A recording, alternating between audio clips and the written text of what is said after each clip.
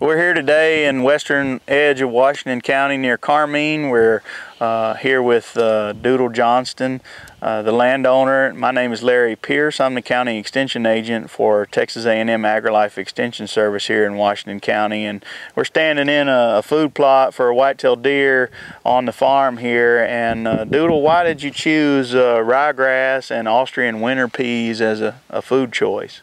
Well, this is normally what will grow in the winter and the fall in this particular area of Washington County. They're easy to plant, they're easy to grow, and it's a good food source for the deer and for cattle if you want them to eat it. But this is a very easy thing to plant mainly, and it will grow in this portion of the county, in this part of Texas.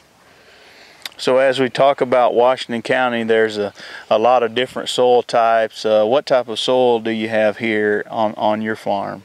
This particular place right here has a sandy soil, probably about 16, 18 inches deep, with a clay base under it. Some of the other places on the ranch have got a solid clay base, but we picked this right here because these plants will grow easily in this.